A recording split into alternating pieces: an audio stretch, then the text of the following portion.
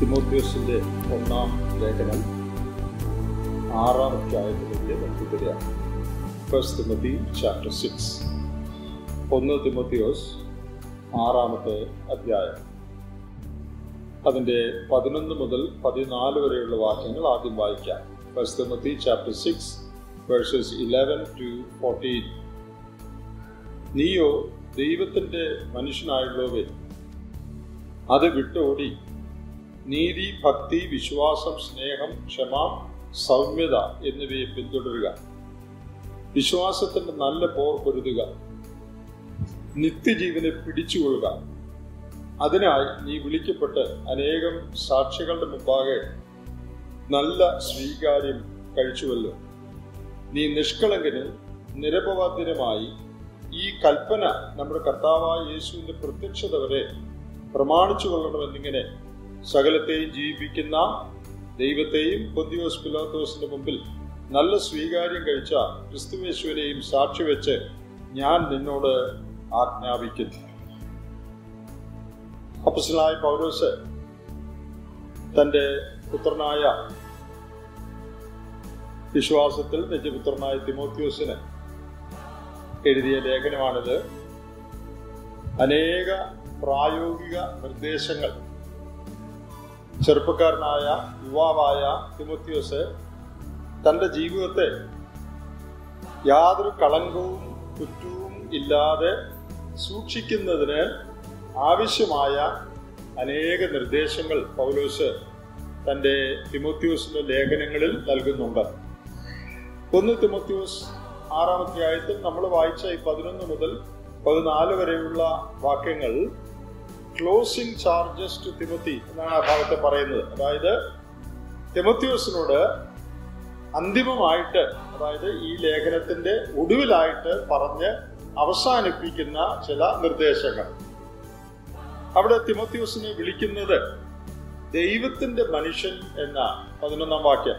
നീയോ ദൈവത്തിന്റെ മനുഷ്യനായുള്ളവേ, man of God. എത്ര നല്ല ഒരു പേരാണ് പൗലോസ് തിമോത്തിയോസിനെ വിളിക്കുന്നത്. പൗലോസിനെ തിമോത്തിയോസിനെ നന്നായിട്ട് അറിയാമായിരുന്നു. തനിക്ക് ചേരുന്ന ഒരു പേരാണ് അത് എന്ന് പൗലോസിന് അറിയാമായിരുന്നു. വെറുതെ വിളിച്ചതല്ല. തിമോത്തിയോസിന് ഏറ്റവും ഫിറ്റിംഗ് ആയിട്ടുള്ള, ചേരുന്ന ഒരു പേരാണിത് എന്നുള്ള ബോധ്യത്തിലാണ് പൗലോസ് ദൈവപുരുഷൻ, ദൈവ മനുഷ്യൻ എന്ന് വിളിച്ചിരിക്കുന്നത്. പുതിയ നിയമത്തിൽ തിമോത്തിയോസിനെ മാത്രമേ അങ്ങനെ അഡ്രസ് ചെയ്തിട്ടുള്ളൂ.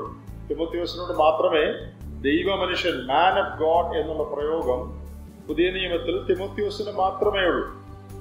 പഴയ നിയമത്തിൽ ഏകദേശം 70 പ്രാവശ്യം മാൻ ഓഫ് ഗോഡ് എന്നുള്ള പ്രയോഗമുണ്ട്. പഴയ നിയമത്തിൽ പ്രവാചകന്മാർ, ദൈവത്തിന്റെ അരുളപ്പാട് അറിയിക്കുന്ന ആളുകളെ മെൻ ഓഫ് ഗോഡ് എന്നാണ് പൊതുവെ പറഞ്ഞിരുന്നത്. ദൈവത്തിന്റെ അരുളപ്പാട് അറിയിക്കുന്ന പ്രവാചകന്മാരെ ദൈവ പുരുഷൻ, ദൈവ മനുഷ്യൻ എന്നാണ് അറിയപ്പെട്ടിരുന്നത്.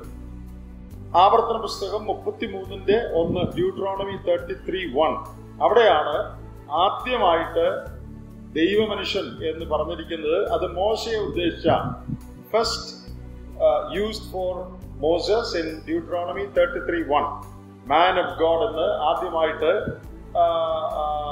വേദപുസ്തകത്തിൽ വിളിച്ചിരിക്കുന്നത് മോശയാണ്. പിന്നെ മുമ്പേ പറഞ്ഞ പോലെ ഏകദേശം 70 പ്രാവശ്യം പലരോടുള്ള ബന്ധത്തിൽ ഈ പ്രയോഗം പഴയ നിയമത്തിലുണ്ട്. എന്നാൽ പുതിയ നിയമത്തിൽ ഈ ഒരാളെ മാത്രമേ, തിമോത്തിയോസിനെ മാത്രമേ അങ്ങനെ വിളിച്ചിട്ടുള്ളൂ. ഞാൻ പറഞ്ഞ പോലെ തനിക്ക് ചേരുന്ന പേരാണ് എന്ന് ബോധ്യമുള്ളത് കൊണ്ടാണ് അങ്ങനെ വിളിച്ചത്. പേരും സ്വഭാവവും അല്ലെങ്കിൽ പേരും ജീവിതവും ഒത്തുപോകുന്ന ആളാണ് എന്ന് പൗലോസിന് തിമോത്തിയോസിനെ കുറിച്ച് ബോധ്യമുണ്ടായിരുന്നുകൊണ്ടാണ് അങ്ങനെ വിളിച്ചത്. നമുക്കറിയാം, നല്ല നല്ല പേരുകൾ നമുക്ക് ഒക്കെ ഉണ്ട്, നമ്മുടെ നാട്ടിലെ ആളുകൾക്കൊക്കെ ഉണ്ട്. പക്ഷേ ചിലരുടെ സ്വഭാവം അതുമായിട്ട് യാതൊരു ബന്ധവും ഉള്ളതല്ല. ഞാൻ കുറെ വർഷങ്ങൾ ജയിലുകളിൽ പ്രവർത്തിച്ചിട്ടുണ്ട്, പ്രിസൺ ഫെലോഷിപ്പിൽ. അപ്പോൾ തടവുകാർ പലരും ഇങ്ങനെ എഴുത്തുകൾ എഴുതും. ബൈബിൾ വേണം, അല്ലെങ്കിൽ എന്തെങ്കിലും സഹായം വേണം, ഉപദേശം വേണം എന്നൊക്കെ പറഞ്ഞ് എഴുത്തെഴുതും. ഞാനതിൽ ഓർക്കുന്ന ഒരു എഴുത്ത്, ഒരു ഇല്ലന്തിൽ ആലപ്പുഴയോ മറ്റുള്ള ജയിലിൽ നിന്ന് ഒരാൾ ഒരു എഴുത്തെഴുതി, എനിക്കൊരു ബൈബിള് വേണം, പിന്നെ ഞാൻ കഴിഞ്ഞ അനേക വർഷങ്ങളായിട്ട് ജയിലിലാണ്. പല ജയിലുകളിൽ ഇങ്ങനെ മാറി മാറി കഴിയുന്ന ആളാണ്. അപ്പോൾ ഒരു പ്രൊഫഷണൽ ക്രുക്കാണെന്നുള്ളത് നമുക്ക് അതിൽ നിന്ന് മനസ്സിലായി. അനേക നാളുകളായിട്ട് ഇങ്ങനെ പല ജയിലുകളിൽ കഴിയുന്ന ആളാണ്. എനിക്കൊരു ബൈബിള് വേണം. എന്നിട്ട് ഒടുവിൽ അദ്ദേഹം എഴുതി നിർത്തിയിരിക്കുന്ന പേരെഴുതിയിട്ടുണ്ട്, സുശീലൻ. അതാണ് പേര്. സുശീലൻ കഴിഞ്ഞ അനേക വർഷങ്ങളായിട്ട് ജയിലുകളിലാണ് സുശീലന്റെ വാസം.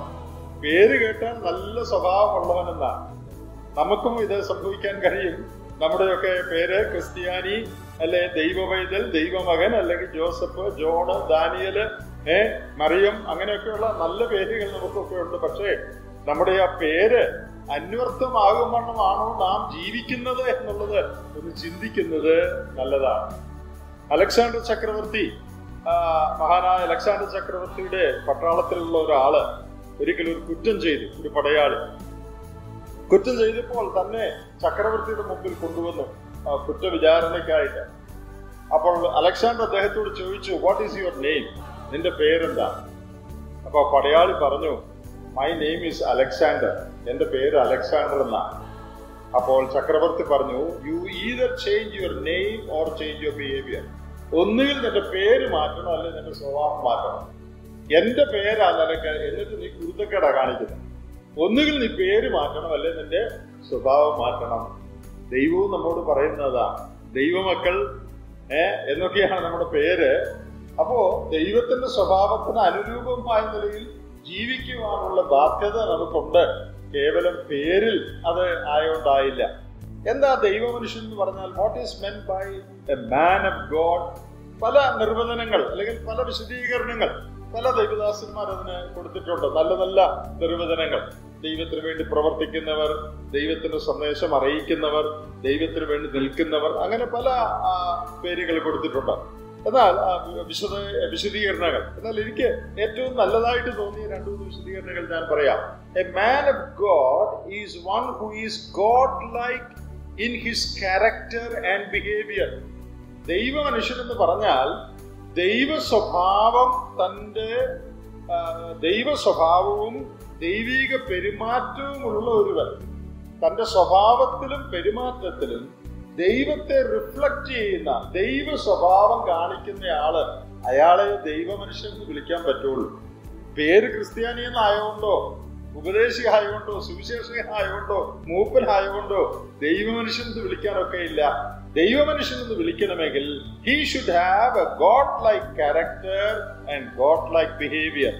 ദൈവീകമായ സ്വഭാവവും ദൈവീകമായ പെരുമാറ്റവും ഉള്ള ആളാണ് ദൈവമനുഷ്യൻ എന്ന പേരിന് യോജിച്ചത്. നമ്മുടെ കാര്യത്തിലും അങ്ങനെ ആയിരിക്കണം. നമ്മുടെ സ്വഭാവം ദൈവത്തിന്റെ സ്വഭാവത്തിന് അനുരൂപമായി, ക്രിസ്തുവിന്റെ സ്വഭാവത്തിന് അനുരൂപമായി കൊണ്ടിരിക്കുന്ന സ്വഭാവമായിരിക്കണം.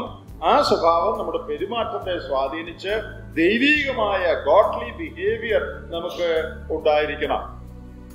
ദൈവമനുഷ്യൻ എന്നുള്ളതിന് വേറൊരു വിശദീകരണം, one who reflects the character and the glory of God. ദൈവത്തിന്റെ സ്വഭാവവും ദൈവത്തിന്റെ മഹത്വവും വെളിപ്പെടുത്തുന്ന, പ്രതിഫലിക്കുന്ന ജീവിതമുള്ള ഒരുവനാണ് ദൈവമനുഷ്യൻ.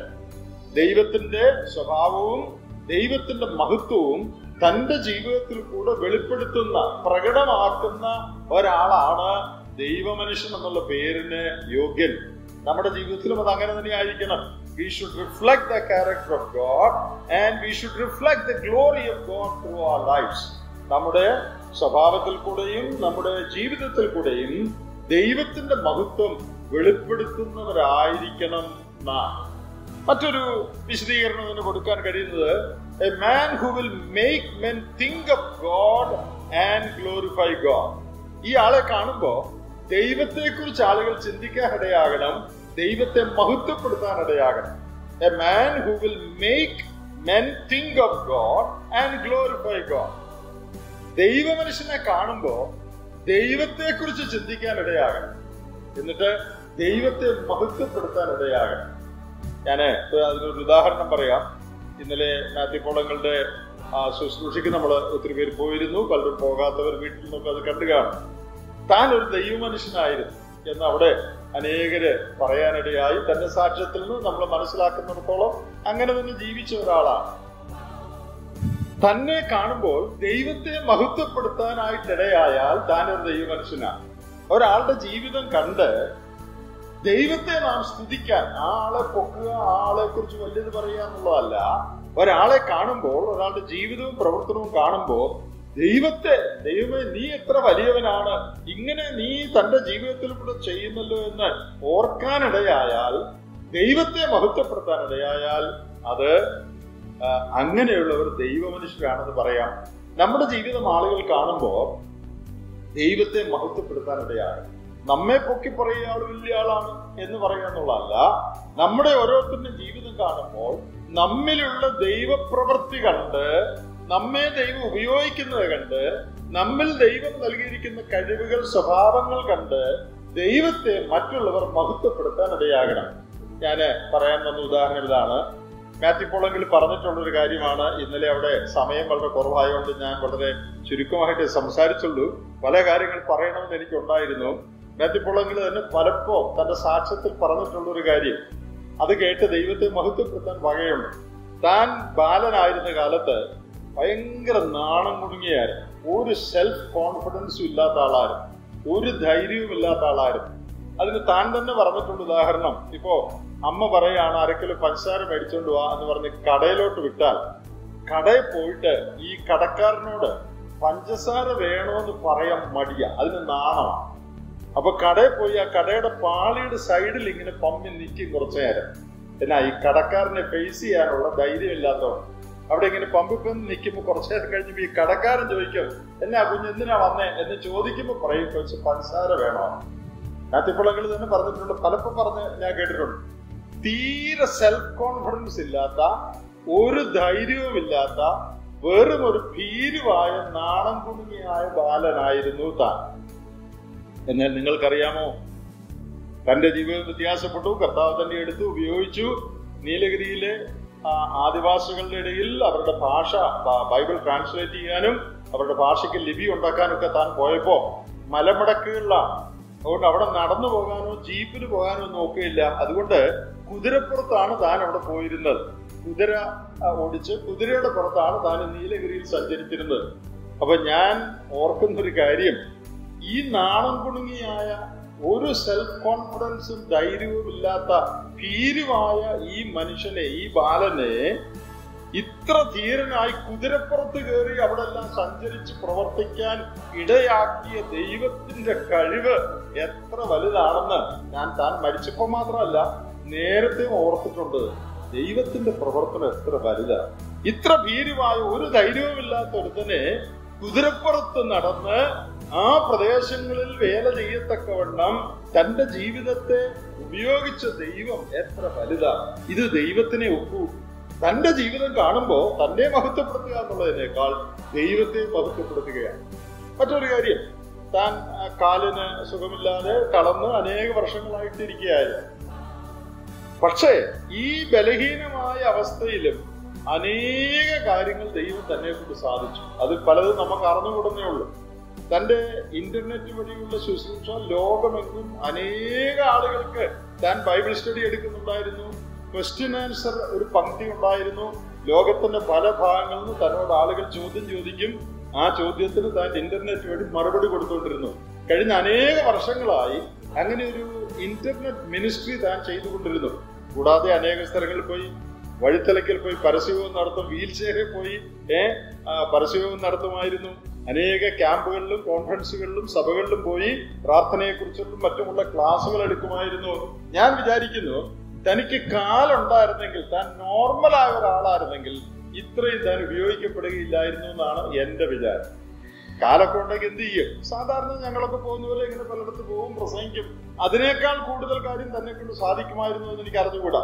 എന്നാൽ താൻ ബലഹീനനായി തീർന്നത് കൊണ്ട് ഞാൻ വിചാരിക്കുന്നു, അതുകൊണ്ടാണ് ദൈവത്തിന് ഇത്രയും തന്നെ ഉപയോഗിക്കാൻ കഴിഞ്ഞത്. അപ്പോൾ തന്റെ ജീവിതം കാണുമ്പോൾ ദൈവത്തെ മഹത്വപ്പെടുത്താൻ വലിയൊരു കാരണമുണ്ട്. എന്താ?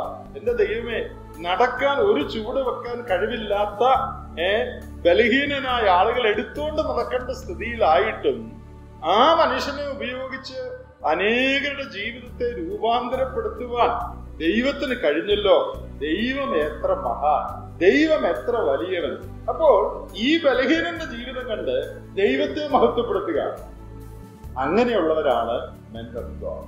നമ്മളും അതേപോലെയുള്ള അവസ്ഥയിലായിരിക്കണമെന്നില്ല. പക്ഷേ നമ്മുടെ ജീവിതം കണ്ട്, നമ്മുടെ സ്വഭാവത്തിന്റെ നന്മ കണ്ട്, നമ്മുടെ പെരുമാറ്റത്തിന്റെ ശ്രേഷ്ഠത കണ്ട്, നമ്മുടെ സന്തോഷം കണ്ട്, നമ്മുടെ ജീവിതത്തിലെ നമ്മുടെ കാര്യങ്ങൾ കണ്ട് നമ്മളോടൊന്നും പറഞ്ഞെന്ന് വരികയില്ല. അവര് ഹൃദയത്തിൽ കർത്താവേ സ്തോത്രം, ഇങ്ങനെ ഒരാളെ ഞങ്ങൾക്ക് തന്നല്ലോ, ഈ സഹോദരിയുടെ എത്ര നല്ലൊരു സഹോദരിയാണ്, നീ ഈ കഴിവ്, ഈ സ്വഭാവം കൊടുത്തല്ലോ എന്ന് നമ്മെ ഓരോരുത്തരെയും ഓർത്ത് ദൈവത്തിന് സ്തോത്രം ചെയ്യാനിടയാകണം. That is what a man or woman of God is. We should cause others to glorify God seeing our life. അപ്പോ തിമോത്തിയോസിന് ആ പേര് വളരെ യോജിക്കുന്നതായിരുന്നു എന്ന് പൗലോസ് ചിന്തിച്ചു. അതുകൊണ്ടാണ് ദൈവ മനുഷ്യൻ എന്ന് തന്നെ അഡ്രസ് ചെയ്തത്. ഈ ദൈവ മനുഷ്യനോട് 3-4 നിർദ്ദേശങ്ങൾ ഇവിടെ കൊടുക്കുന്നുണ്ട്. അത് പെട്ടെന്ന് ഒന്ന് പറയാനാണ് ഞാൻ ആഗ്രഹിക്കുന്നത്. അതിന്റെ ഒന്നാമത്തെ നിർദ്ദേശം, 3 or 4 instructions to this man of God. അതിന്റെ 11-ാം വാക്യത്തിൽ flee, ഓടണം, നീ ചില കാര്യങ്ങൾ വിടണം. അതാണ് ഒന്നാമത്തെ നിർദ്ദേശം, flee. രണ്ടാമത്തെ നിർദ്ദേശം 11-ാം വാക്യത്തിൽ തന്നെ ഫോളോ, പിന്തുടരണം. ഇംഗ്ലീഷിൽ pursue എന്നും തർജ്ജമ ചെയ്തിട്ടുണ്ട്, ഫോളോ എന്നും തർജ്ജമ ചെയ്ത് കാണും. You should flee certain things and you should follow certain things. ചില കാര്യങ്ങൾ നീ വിടണം, ചില കാര്യങ്ങൾ നീ പിന്തുടരണം. എന്നിട്ട് 12-ാം വാക്യത്തിൽ വിശ്വാസത്തിന്റെ നല്ല പോർ പൊരുതണം. You should fight. നീ പോരാടണം, നീ വിടണം, നീ പിന്തുടരണം, നീ പോരാടണം. You should flee, you should follow and you should fight.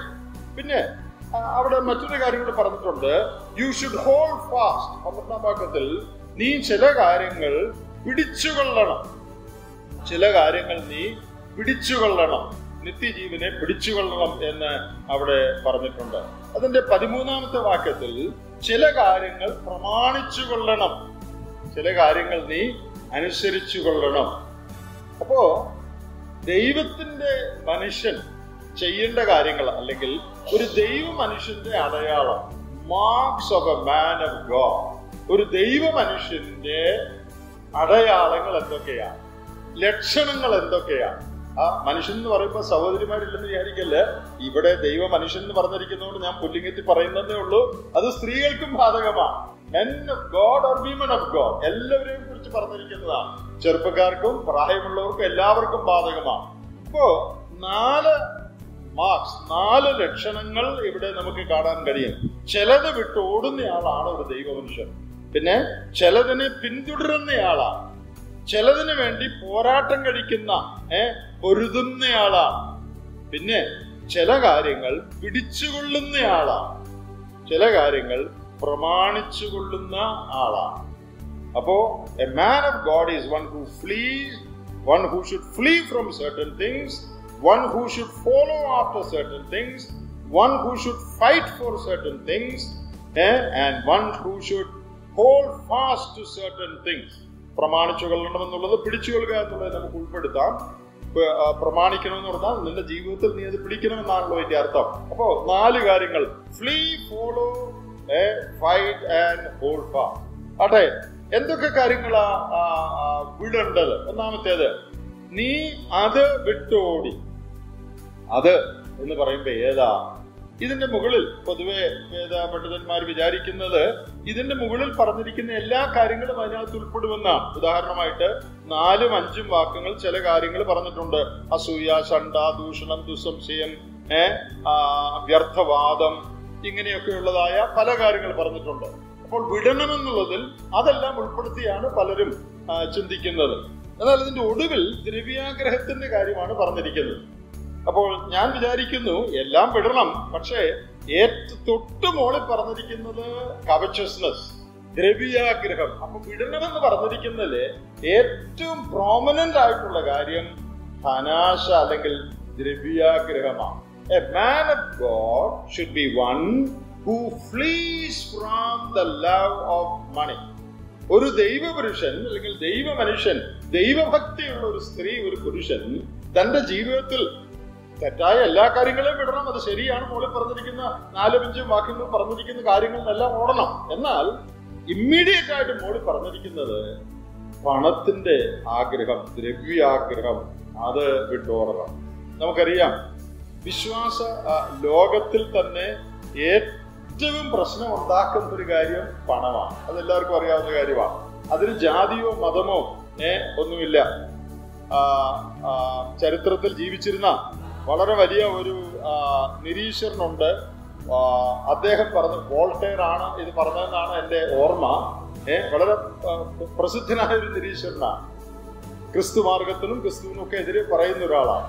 അദ്ദേഹം ഒരിക്കൽ ക്രിസ്ത്യാനികളെ കളിയാക്കി പറഞ്ഞൊരു പ്രസ്താവനയുണ്ട്. അദ്ദേഹം പറഞ്ഞു, നിങ്ങൾ ക്രിസ്ത്യാനികള് നിങ്ങൾക്കെല്ലാം വേറെ വേറെ ഉപദേശമാണ് എന്ന് പറഞ്ഞാൽ, കത്തോലിക്കിന്റെ ഒരു ഉപദേശം, പ്രൊട്ടസ്റ്റന്റിന് വേറെ ഉപദേശം, ഓർത്തഡോക്സിന് വേറെ ഉപദേശം, നിങ്ങൾക്ക് എല്ലാ കാര്യത്തിലും വേറെ വേറെ ഉപദേശമാണ്. പക്ഷെ പണത്തിന്റെ കാര്യത്തിൽ നിങ്ങൾക്ക് എല്ലാവർക്കും ഒരു ഉപദേശം. നിങ്ങൾ അയാൾ പറഞ്ഞ സത്യമാണോ അല്ലയോ?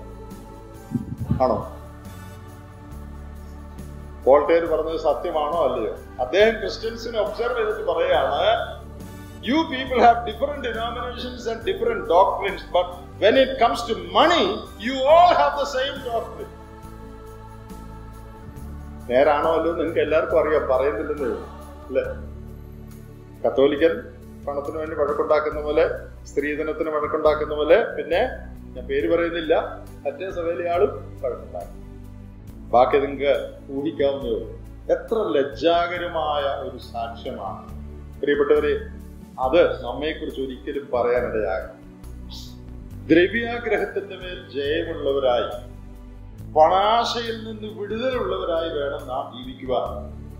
ഇവിടെ വിട്ടോടണം എന്ന് പറഞ്ഞിരിക്കുന്ന ഏറ്റവും പ്രധാനപ്പെട്ട കാര്യമായി ഞാൻ വിചാരിക്കുന്നത്, എന്റെ തൊട്ടുമോള് പറഞ്ഞിരിക്കുന്ന കാര്യമാണ് ലവ് ഓഫ് മണി, ദ്രവ്യാഗ്രഹം. അത് വിട്ടോടണം എന്ന് പറയാൻ പല കാരണങ്ങൾ അവിടെയുണ്ട്. അത് ഓരോന്നും ഒത്തിരി വിശദീകരിക്കാതെ ജസ്റ്റ് പെട്ടെന്നൊന്ന് പറയാം.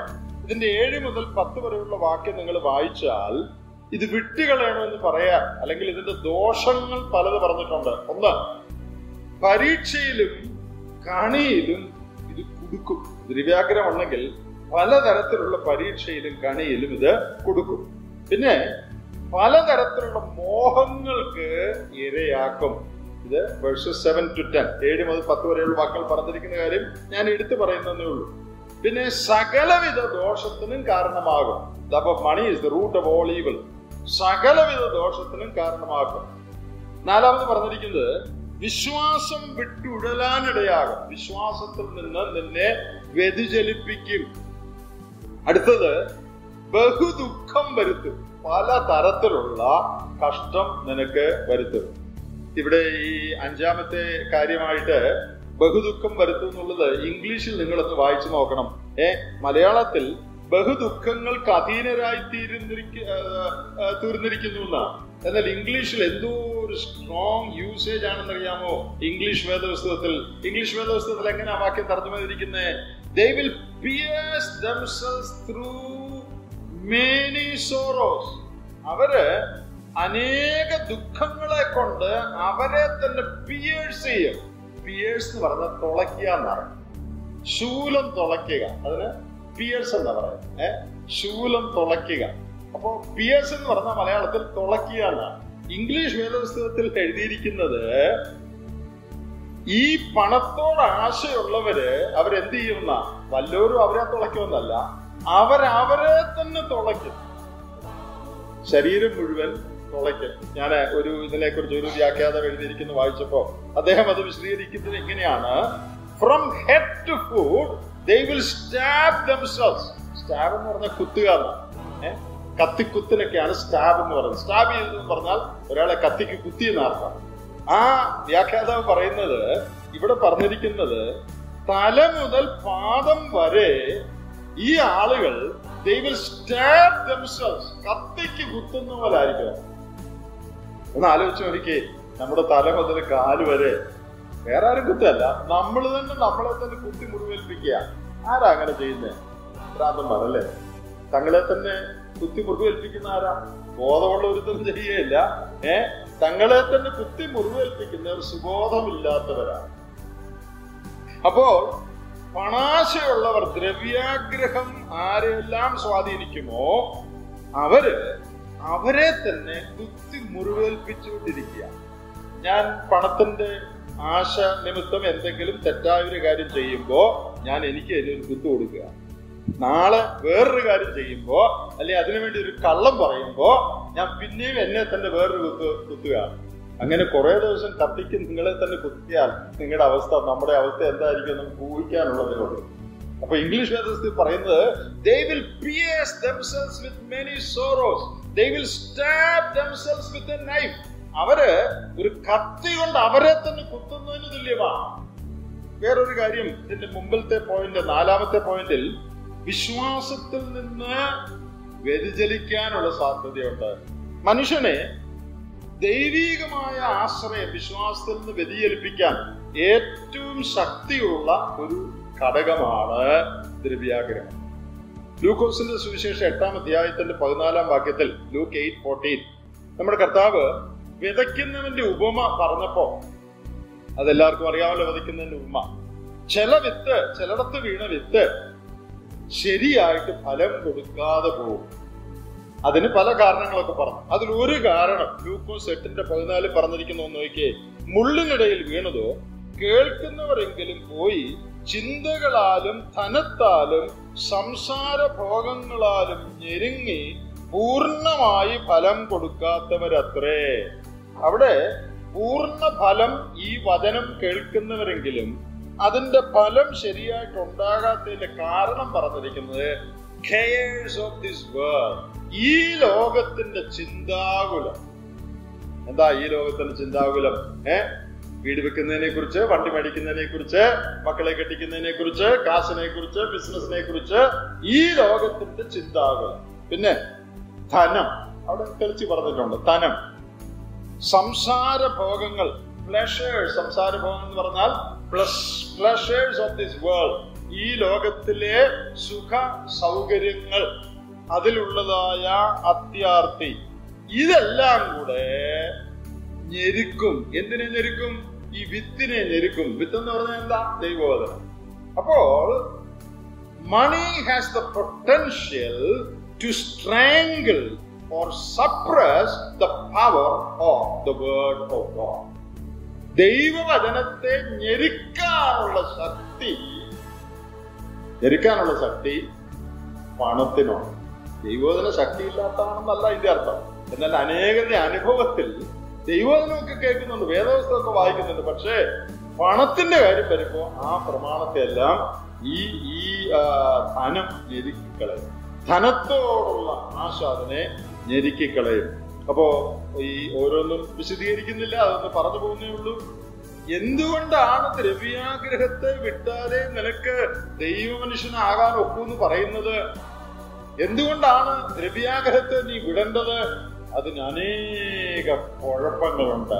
മൾട്ടി ഫാസറ്റഡ് ട്രബിൾസ്, പല മുഖങ്ങളുള്ള അപകടങ്ങൾ ദ്രവ്യാഗ്രഹത്തിനുണ്ട്. ദ്രവ്യാഗ്രഹത്തിന് ഓരോ അപകടമല്ല, അനേക തരത്തിലുള്ള അപകടങ്ങളുണ്ട്. എന്തൊക്കെയാണ്? പരീക്ഷയിലും കണിയിലും നമ്മളെ കുടുക്കും. അത് വിശദീകരിക്കേണ്ട, എല്ലാവർക്കും മനസ്സിലായല്ലോ. അനേകം മോഹങ്ങൾക്ക് ഇരയാണ്, സകലവിധ ദോഷത്തിനും കാരണമാകും. വിശ്വാസത്തിൽ നിന്ന് നമ്മെ വ്യതിചലിപ്പിക്കും, ബഹുദുഃഖം വരുത്തും, നമ്മെ തന്നെ കുത്തി മുറിവേൽപ്പിക്കാൻ ഇടയാക്കും. പിന്നെ അതിന്റെ 7ാം വാക്യത്തിൽ ഒരു കാര്യം കൂടെ പറഞ്ഞിട്ടുണ്ട്. ഈ പണം ഈ ലോകത്തിൽ നിന്ന് കൊണ്ടുപോകാൻ ഒക്കുന്നതാണ്.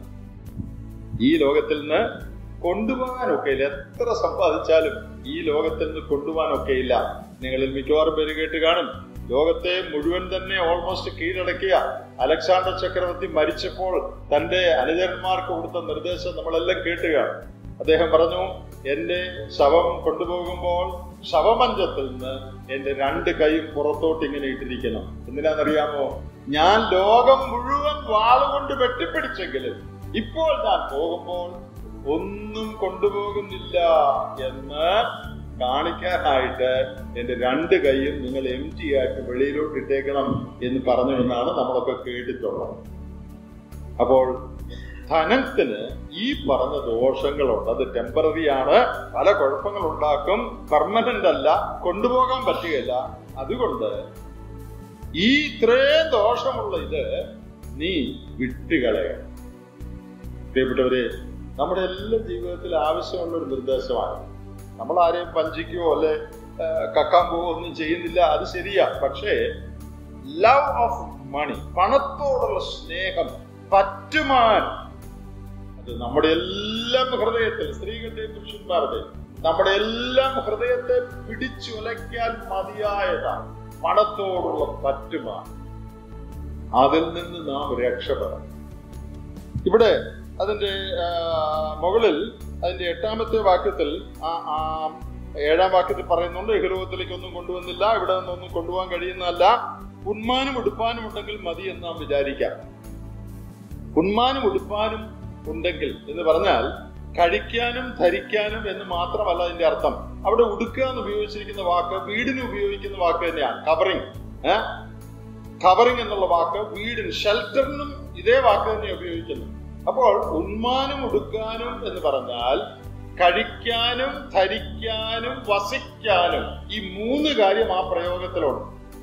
എന്ന് പറഞ്ഞാൽ ജീവിതത്തിലെ അടിസ്ഥാനപരമായ ആവശ്യങ്ങൾ, അതിൽ നാം തൃപ്തിയുള്ളവരായിരിക്കണം. ഇന്ന് നമുക്കറിയാം, നമ്മുടെ അടിസ്ഥാന ആവശ്യം കേവലം വീടും വസ്ത്രം മാത്രമല്ല. കാറ് അതൊരു അടിസ്ഥാന ആവശ്യമായിരിക്കാം, അല്ലെങ്കിൽ ഒരു കമ്പ്യൂട്ടർ അടിസ്ഥാന ആവശ്യമായിരിക്കാം, ഫ്രിഡ്ജ് ഇന്നത്തെ സാഹചര്യത്തിൽ അടിസ്ഥാനമായിരിക്കാം. അത് അവരവർ തീരുമാനിച്ചോ, എന്തൊക്കെയാണെന്ന് ഞാൻ പറയേണ്ട കാര്യമില്ല. എന്നാൽ ഈ ലോക ജീവിതത്തിൽ ജീവിക്കാൻ നമുക്ക് സാധാരണഗതിയിൽ ആവശ്യമുള്ള കാര്യങ്ങൾ അത് വേണ്ടെന്ന് പറയല്ല. അതിനുവേണ്ടി ഒരാൾ ആഗ്രഹിച്ചാൽ, അയ്യോ എന്റെ കൊച്ചിനെ പഠിപ്പിക്കാൻ അടുത്ത മാസം കുറച്ച് കാശ് വേണം എന്ന് ആഗ്രഹിച്ചാൽ അതിനെയല്ല ദ്രവ്യാഗ്രഹം എന്ന് പറയുന്നത്. അടിസ്ഥാനപരമായി ഈ ലോകത്തിൽ ജീവിച്ചു പോകാനായിട്ട് എനിക്ക് ചെലവ് നടത്താൻ, എന്റെ കുടുംബത്തിന്റെ കാര്യം നോക്കാൻ, അല്ലെങ്കിൽ എന്തെങ്കിലും കാര്യത്തിന് എനിക്ക് പണം ആവശ്യമാണ്, അതിനുവേണ്ടി ഞാൻ അധ്വാനിക്കണം, അതിനുള്ള മാർഗം ഞാൻ കണ്ടുപിടിക്കണമെന്ന് ഒരാൾ ആഗ്രഹിക്കുകയോ അതിനുവേണ്ടി അധ്വാനിക്കുകയോ ചെയ്താൽ അത് പാപകരമായ ഒരു കാര്യമെന്ന് പറയാൻ പറ്റുകയില്ല. അത് സ്വാഭാവികമാണ്. എന്നാൽ പണം കൂട്ടിവെക്കണം, എന്റെ ആവശ്യങ്ങൾ നടക്കണം, മറ്റുള്ളവർക്ക് കൊടുക്കാനിടയാകണം എന്നുള്ളതല്ല. പണം കൂട്ടിവെക്കണം. കിട്ടുന്നത് ബാങ്കിലോ വരവിടയിലോ ഇട്ടിട്ട് ഇങ്ങനെ കൂട്ടി വെക്കണം. അത് ചിലർക്ക് വലിയൊരു സന്തോഷമാണ്. അത് വിശ്വാസിക്ക് പ്രൊഹിബിറ്റഡാണ്. വേദപുസ്തകത്തിൽ അത് വിലക്കിയിരിക്കുകയാണ്. നിങ്ങൾക്കറിയാം, മത്തായിയുടെ സുവിശേഷത്തിൽ കർത്താവ് 6ാം അധ്യായത്തിൽ പ്രത്യേകം പറഞ്ഞിട്ടുണ്ട്, ഈ ഭൂമിയിൽ നിക്ഷേപം സ്വരൂപിക്കരുത്. ബാങ്കിൽ ഒരു കാശ് വിടരുത് എന്നുള്ളതല്ല, നമ്മുടെ ആവശ്യങ്ങൾക്ക് വേണ്ടി അല്ലെങ്കിൽ മറ്റുള്ളവരെ സഹായിക്കാനായിട്ട് നാം പണം നേരായ മാർഗത്തിൽ കൂടെ മേടിക്കുകയും അല്ലെങ്കിൽ സമ്പാദിക്കുകയും ആവശ്യങ്ങൾക്കായിട്ട് പണം ആഗ്രഹിക്കുകയും ചെയ്യും. അതിനാൽ തെറ്റൊന്നുമില്ല. എന്നാൽ പണത്തോടുള്ള സ്നേഹം നിമിത്തം എന്റെ ജീവിതത്തിൽ സെക്യൂരിറ്റി തരാൻ പോകുന്നത്, സുരക്ഷിതത്വം തരാൻ പോകുന്ന ഈ പണമാണ് എന്നുള്ള ബോധ്യത്തിൽ അതിൽ ആശ വെച്ച് അത് കൂട്ടി വെക്കാനുള്ള ആഗ്രഹം, അത് വേദപുസ്തകം വ്യക്തമായി വിലക്കിയിരിക്കുന്നതാണ്. അത് ചെയ്താൽ ഈ പറഞ്ഞതെല്ലാം സംഭവിക്കും. എത്രയോ വിശ്വാസികൾ, എത്രയോ കുടുംബങ്ങൾ ധനം നിമിത്തം, പണം നിമിത്തം എന്തുമാത്രം കഷ്ടങ്ങളിൽ, എന്തുമാത്രം ബുദ്ധിമുട്ടുകളിൽ അകപ്പെട്ടിട്ടുണ്ട്. അപ്പോ ദൈവമനുഷ്യന്റെ 1ാമത്തെ ഒരു ലക്ഷണം, മനുഷ്യനെ ഏറ്റവും അധികം ബാധിക്കുന്ന ഈ ധനം അതിന്റെ പിടിയിലായി പോകണം. പണം നമ്മുടെ പിടിയിലായിരിക്കണം, നമ്മൾ പണത്തിന്റെ പിടിയിലാകണം. മണി should be your slave, you should never be the slave of money. മണിയെ ഞാനാണ് കൺട്രോൾ ചെയ്യേണ്ടത്, എന്നെ മണിയല്ല കൺട്രോൾ ചെയ്യേണ്ടത്. ഇതാണ് അതിന്റെ വ്യത്യാസം. ദൈവം നമ്മെ പ്രത്യേകം സഹായിക്കട്ടെ. ബിഷപ്പ് JC റൈൽ എന്ന് പറഞ്ഞ വലിയൊരു വേദവ്യാഖ്യാതാവുണ്ട്. വളരെ പ്രസിദ്ധനായ ഒരു വേദവ്യാഖ്യാതാവാണ്. അദ്ദേഹം ഈ ധനത്തെക്കുറിച്ച് നല്ല ഭംഗിയായിട്ട് പറഞ്ഞിട്ടുള്ള ഒരു 3-4 കാര്യങ്ങളുണ്ട്. വില്യം മാക്ഡൊണാൾഡിന്റെ കമന്ററിയിൽ ഇത് കോട്ട് ചെയ്തിട്ടുണ്ട്. ഞാനത് നിങ്ങളൊന്ന് വായിച്ചു കേൾപ്പിക്കാം. ധനത്തെക്കുറിച്ച്, ധനത്തിന്റെ കുഴപ്പങ്ങളെ കുറിച്ച് അദ്ദേഹം പറഞ്ഞിരിക്കുന്ന 3-4 കാര്യങ്ങൾ ഇംഗ്ലീഷിലാണ്, ഇതിന്റെ മലയാളം ഞാൻ പറയാം. ഞാൻ അദ്ദേഹം പറഞ്ഞിരിക്കുന്ന വായിക്കാം. Money in truth is one of the most അൺസാറ്റിസ്ഫൈയിങ് possessions. നമ്മെ ഒരു നിലയിലും തൃപ്തിപ്പെടുത്താത്ത ഒരു സമ്പാദ്യമാണ് പണം. പിന്നെ It takes away some cares, no doubt, but it brings with it quite as many cares as it takes away. നമ്മുടെ ചില ചിന്താകുലങ്ങളെ പണം അകറ്റുമെന്നുള്ളത് ശരിയാണെങ്കിലും അകറ്റുന്നതിനേക്കാൾ കൂടുതൽ ചിന്താകുലം പണം കൊണ്ടുവരും. ഇതെല്ലാവർക്കും അറിയാവുന്ന കാര്യം അല്ലേ? പണം ഇല്ലാത്തപ്പോൾ നമ്മൾ വിചാരിക്കും കുറച്ച് പണം ഉണ്ടായിരുന്നെങ്കിൽ എൻ്റെ ഈ ബുദ്ധിമുട്ടൊക്കെ തീർന്ന് എൻ്റെ ചിന്താകുലമൊക്കെ അകന്നേനെ. പക്ഷേ പണം കൂടുതൽ കിട്ടുമ്പോ പണം ഇല്ലാതിരുന്നപ്പോ എന്തോരം ചിന്താകുലം ഉണ്ടായിരുന്നോ അതിന്റെ അനേക ഇരട്ടി ചിന്താകുലമായിരിക്കും പണം വരുമ്പോ. So it takes away your cares, that is true, but അദ്ദേഹം പറഞ്ഞിരിക്കുന്നത് it will bring as many cares as it takes away.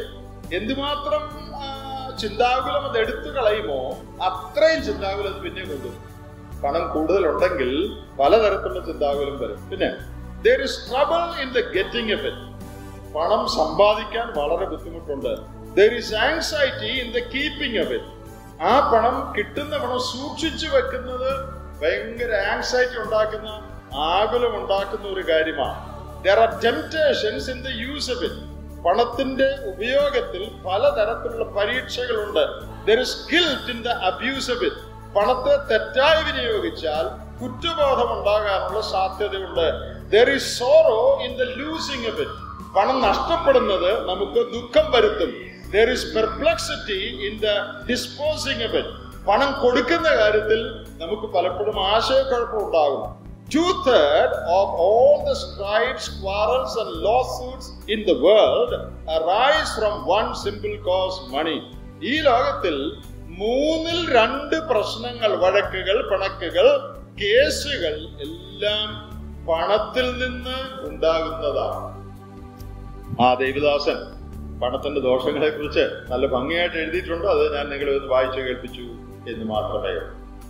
ദൈവ സ്വഭാവം ഉള്ളവരാണ്, ദൈവ പുരുഷൻ, ദൈവത്തിന്റെ സ്ത്രീ ആയിട്ട് ഈ ലോകത്തിൽ നമ്മുടെ ജീവിതം കണ്ട് മറ്റുള്ളവർ ദൈവത്തെ സ്തുതിക്കാൻ ഇടവരണമെങ്കിൽ ഇതിൽ നിന്ന് രക്ഷപ്പെടുന്നവരായി, ഇതിൽ നിന്ന് വിടുതലുള്ളവരായി നാം ജീവിക്കണം. നമുക്ക് പണം ആവശ്യമാണ്, അതിനുവേണ്ടി ചിലപ്പോൾ പ്രാർത്ഥിക്കേണ്ടി വരും.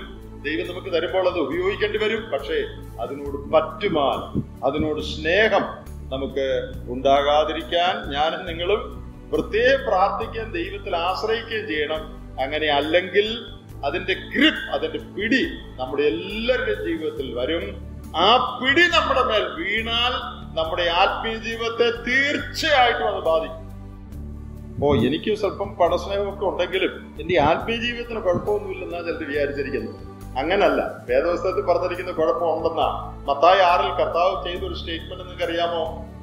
2 യജമാനന്മാരെ സേവിപ്പാൻ ബുദ്ധിമുട്ടാണ്. അങ്ങനെയാണ് പറഞ്ഞത്. It is difficult to serve 2 masters. അങ്ങനെയാണോ പറഞ്ഞത്? No man can serve 2 masters. 2 യജമാനന്മാരെ സേവിപ്പാൻ ആർക്കും കഴിയുകയില്ല എന്ന കർത്താവ്. അപ്പൊ നമ്മൾ പറയുന്നത് കുറച്ച് ബുദ്ധിമുട്ടാന്നല്ല, ഒക്കുകയല്ലെന്ന കർത്താവ് പറഞ്ഞു. അവിടുത്തെ 2 യജമാനന്മാർ ആരാ? ദൈവവും പിശാചുമാണോ? മത്തായി 6 2 യജമാനന്മാർ ആരാ? നമ്മൾ സാധാരണ ദൈവവും പിശാചും 2 യജമാൻ അല്ല. ദൈവവും പിശാചുമല്ല, ദൈവവും മണിയുമാണ്, പണവുമാണ്. ദൈവത്തെയും മാമോനെയും, മാമോൻ എന്ന് പറഞ്ഞ പണം നമുക്കറിയാം, അതിനെ സേവിപ്പാൻ കഴിയുകയില്ല. പിന്നെ അത്രയും പറഞ്ഞ് നിർത്തിയില്ല, പിന്നെ അത് വിശദീകരിച്ചു. എന്താ വിശദീകരിച്ചേ? ഒന്നിനെ സ്നേഹിച്ചാൽ മറ്റേതിനെ പകയ്ക്കും എന്ന് പറഞ്ഞാൽ, പണത്തെ സ്നേഹിച്ചാൽ ദൈവത്തെ നീയും. If you love money you will hate God. ദൈവത്തെ പകയ്ക്കും. പിന്നെ if you love God you will hate മണി. ദൈവത്തെ സ്നേഹിക്കുന്നതിൽ പണത്തെ പകയ്ക്കും.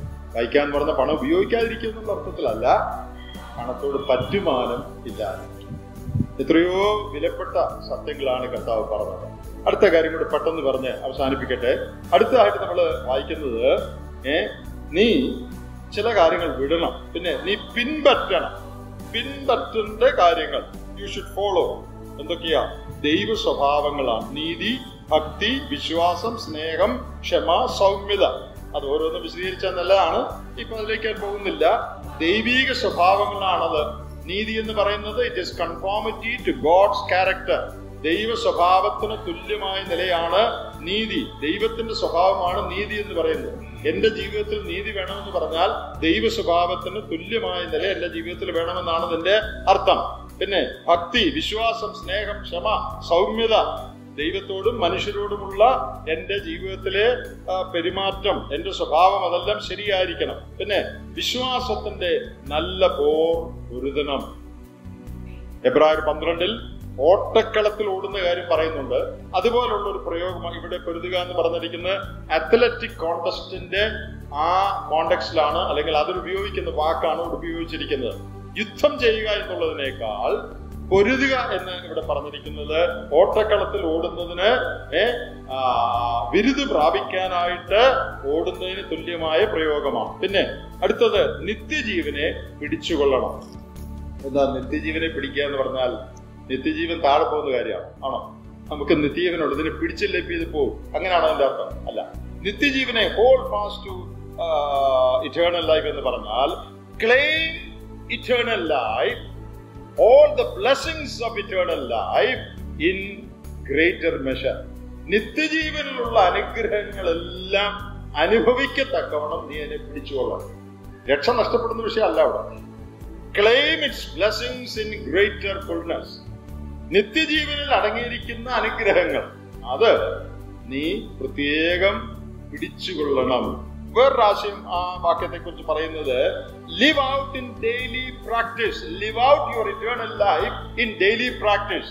നിനക്ക് ലഭിച്ചിരിക്കുന്ന ആ നിത്യജീവൻ നിന്റെ അനുദിന ജീവിതത്തിൽ പ്രായോഗികമാക്കി നീ കൊണ്ടു നടക്കണം. എന്റെ ഉള്ളിൽ ദൈവജീവനുണ്ട്, അതാണ് നിത്യജീവൻ. അത് എന്റെ പ്രായോഗിക ജീവിതത്തിൽ ഞാൻ മാനിഫെസ്റ്റ് ചെയ്ത് പ്രാക്ടിക്കൽ ലൈഫിൽ ആ നിത്യജീവൻ ഞാൻ കാണിക്കണം. അപ്പം നിത്യജീവനിൽ അടങ്ങിയിരിക്കുന്ന അനുഗ്രഹങ്ങൾ പൂർണ്ണമായി ഞാൻ അനുഭവിക്കണം. പിന്നെ നിത്യജീവൻ എന്റെ അനുദിന ജീവിതത്തിൽ പ്രായോഗികമായിട്ട് ഞാൻ കാണിക്കണം. അതിന് താഴെ ഒരു കാര്യം കൂടെ 13-ാം വാക്യത്തിൽ പറഞ്ഞിട്ടുണ്ട്. നിഷ്കളങ്കനും നിരപവാദ്യനുമായിരിക്കണം. നിഷ്കളങ്കൻ എന്ന് പറഞ്ഞാൽ വിത്തൗട്ട് സ്പോട്ട്, യാതൊരു കുറ്റവും നിന്നിലില്ലാതെ കളങ്കരഹിതനായി നീ ഇരിക്കണം. പിന്നെ നിരപവാദ്യൻ, ബ്ലെയിംലെസ്, നിന്നെ കുറിച്ച് ഒരു കുറ്റവും പറയാനില്ലാതെ വണ്ണം നീ ജീവിക്കണം. ഇങ്ങനെ ഉള്ള ഒരാളാണ്